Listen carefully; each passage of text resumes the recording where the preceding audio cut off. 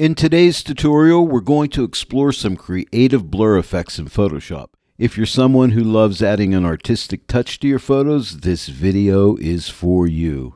This is The Joy of Editing. I'm your host, Dave Kelly. Stay tuned.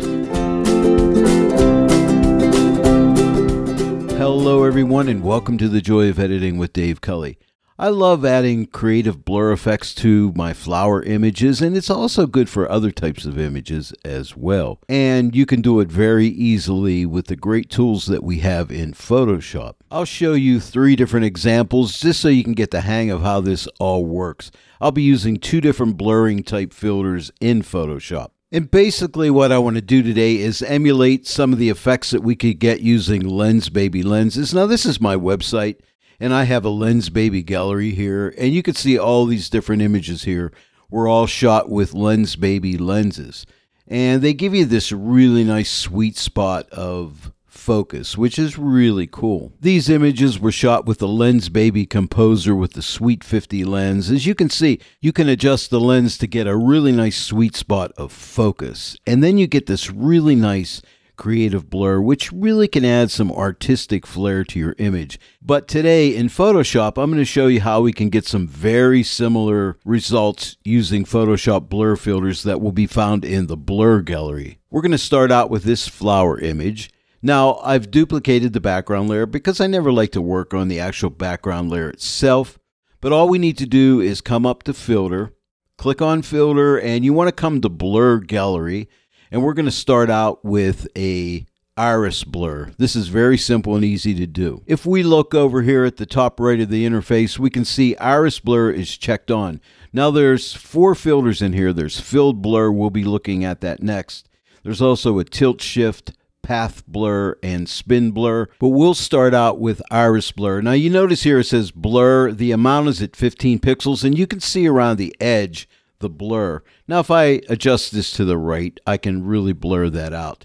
Now this is pretty graphic card intensive, so I highly recommend that you make your image a little bit smaller so it'll render a lot quicker. So that's a tip for you. Also, take note of my cursor. It looks like a little thumbtack with a plus on it. So basically what that means is you could go ahead and click and you could add more of these, okay? You can see I added one here, and one here. I'm only going to use one for this image, okay? Now to get rid of these, click on the center dot of the circle and then just type your delete key. And when you do that, you get rid of it. And then I'll make this one active, type delete, make this one active, type delete. Now all the circles are gone. So let me add one right to the center of this flower right here. I'm just going to click.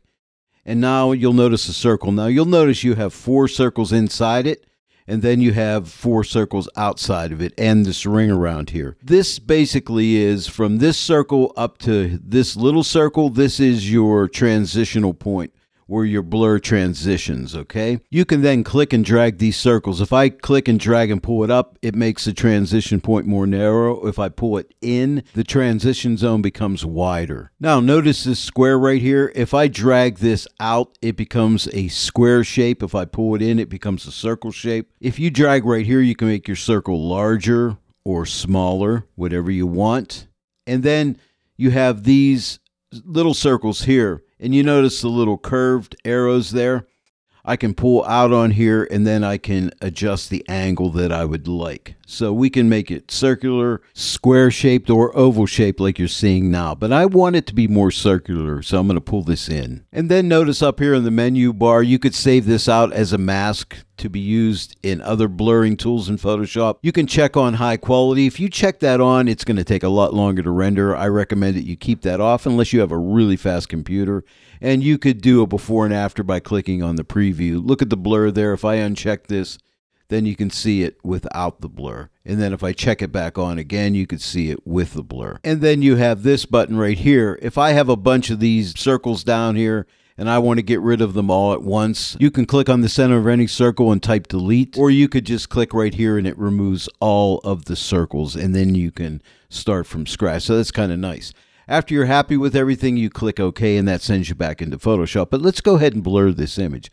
Again, I'm going to put one circle right here in the center, and I'm going to give it a decent amount of blur. Maybe something like that. I don't want to go overboard, but I want enough blur. I'm trying to create a lens baby sweet spot effect right here in the center. Now, I can even take these circles right here and pull in like that and really just hone in on the center part of this to give me that really nice artistic type look. I just want my viewer to go right to the center of this flower here. Now, here's a little tip for you. If you hold your Option or Alt key down, you can adjust these guys independently of each other. So I can make this one come out a little bit more, maybe pull this one out a little bit, pull this one out, and maybe pull this one in. So you have different adjustments that you could do there. So we could take a look. Here is the before, and here is the after.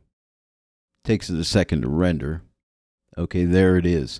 Okay, so that's pretty cool. Now there's something else that's very important that you need to take into consideration here. I'm going to go ahead and zoom into this image here so you can really see what I'm talking about. And you notice it takes a little bit of time for that to render out. Whenever you blur anything, there is absolutely no noise in the image, and that can look very unnatural. But we have a section down below the blur tools. There's different effects in here. You can do different bokeh effects in here. I'm not going to get into that today. There's motion effects, and motion effects do not deal with this filter, so nothing shows up here. But this is the one I want to show you, and this is very important. And don't forget about this. Click on noise. What you want to do is notice the area of the image that is not blurred. In fact, what I want to do is hold my Option or Alt key down and just drag this one out. But again, this is your transitional zone between here and here, as you can see. But I'm only letting the center of the image get sharp. Everything else gets blurred. But I want you to notice the grain in here. There's a tiny amount of grain in here. You have this grain drop down here. You have 3 different types of grain you can use. You can use a basic grain, which is the one I like to use. You can use uniform or Gaussian, but I find grain works about the best. It emulates like a grain from a film. So basically what I want to do is just take this amount over to probably around like 6.7%. And that adds just a little bit of grain in there. Maybe just a little bit more, actually. I'm going to take it up to maybe 9. And I don't know if you can see that, but you can see that little bit of grain in there. And that just really makes it look natural. So that's very important. And now all we need to do is click OK. And that'll send us right back into Photoshop. I'm going to go ahead and fit this to screen so you can see it. So here is the before.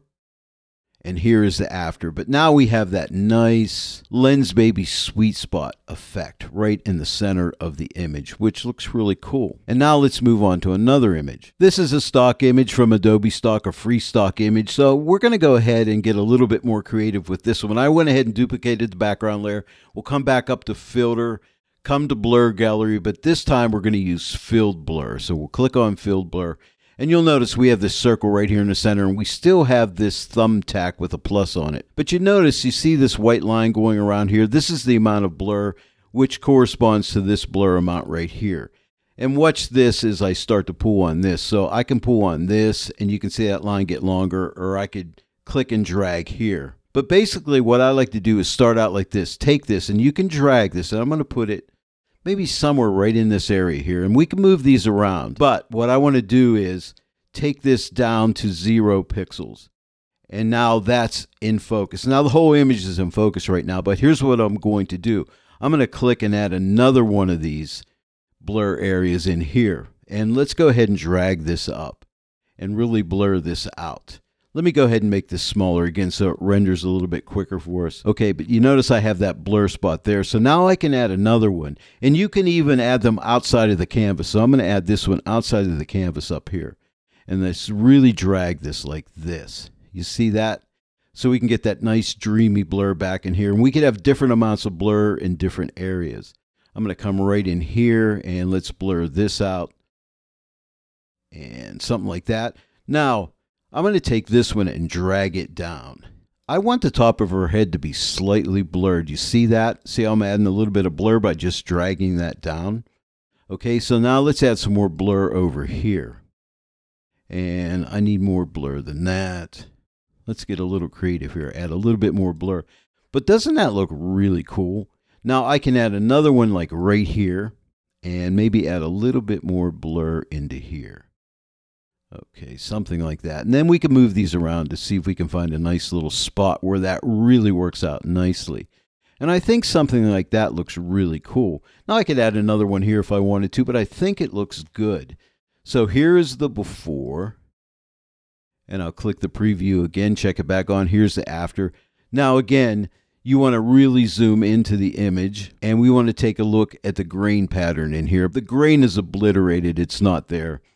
On this one, I think I'm going to come up to about, I don't know, about 7%. Just add a little bit of grain. That might be too much. I'm going to back that off a little bit. I'm going to come down to about like 6.2, just to add a little grain to match the in focus grain. Now I can see her face is not quite sharp enough, so let me click on this circle and drag this up and see if I can bring that face a little bit more into focus. Maybe right there. It's blurred on her eye a little bit in here, but I think I'll take care of that in Photoshop. I'll use a layer mask and bring some of that focus back. I'm just going to go ahead and click OK. Now, I'll go ahead and add a layer mask, so click this button right here. That adds a white layer mask on there. Right now, I have a white brush. I'm going to type my X key. That'll swap those colors around. Now I have black. And now with a nice soft edge brush at 0% hardness and about that size right there, I like the little bit of blur that's happening on her hair up here. What I'm going to do is take my opacity down to about 30%, and I'm going to click right here one time. I'll move the brush slightly to the right, click it one more time, and move it up and click it one more time. That just adds that little bit of focus back in there. If I Option or Alt click on this mask, you can see that's that little bit of black paint on there that's bringing that focus back in there. So Option or Alt click it again, and you can see, and that looks really good. I'm going to go ahead and fit this to screen. I'll make it a little bit smaller. And let's take a look. Here is the before. A cool image, but I think you'll agree after adding that little bit of creative blur in there, it just really turns it into a more artsy looking piece. Coming very close to what a lens baby lens shot would look like. Now let's try it out on this stock image of some autumn leaves. I want to give you different examples just to show you how this works. Again, I duplicated the background layer. We're going to come back up to Filter, Blur Gallery. I'm going to do Filled Blur again. I'll do this quicker. So right now, I'm going to move this to the area I want to be in focus. So basically, I'm going to pull this the whole way till it goes to 0, and that's my focal point. Now, the other thing I want to point out is these, when you click and add a new blur area, they kind of interact with each other. So I'm going to take this, and let's really ramp up the blur over here. Get it really looking very dramatic, okay? Doesn't that look cool right there? And let's come over here. I'm going to go outside of the canvas and let's add some blur up in here. Okay, kind of cool. And let me go over here outside the canvas and we'll add some blur up in this area right here. And then maybe down below the canvas here, and let's add some blur in here. So just like that. And maybe I'll put one more like right about here. And see how this interacts between this and this one. But now let's add some blur and just adjust it till it looks pretty good. And then I could take this and move it over and see if I can blur that other area out. See how I can come over into here.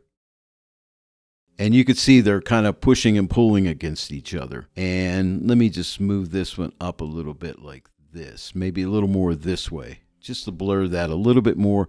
And maybe I'll pull this one up as well. Let's pull this one up into here. And I think that looks really cool, so I want you to focus in on this leaf right here. And I like that little extra blur here. It looks really artistic, I think, so I like that. And don't forget to add some noise in here. And I'm going to do the same thing. I'm going to come up and add about like 6.78% of a little bit of noise in there using the grain. And then we'll just click OK. And now we're back in Photoshop, so let's take a look. Here's the before. An okay image, right? But after, I don't know, there's a lot more drama. It looks a lot more artistic. And here's one thing I'll say about using these blurring techniques. If you have a bunch of throwaway type images, you may want to try throwing some blur on them. Sometimes you could take an image that's not really that great and add some blur to it and turn it into a nice looking piece of art. Well, there it is. Hey, go back through some of your old images. You may find some images that you can add some blur to and salvage those images and turn them into some art. Hey, if you enjoyed the tutorial today, please give it a like and share it with your friends. And if you're not yet a subscriber to this channel, please subscribe and click that bell notification icon. And then every time I upload a new tutorial, you'll get notified about it. I want to thank each and every one of you for joining me today in the Joy of Editing with Dave Kelly, and I will see you all right here next time. But until then, happy editing!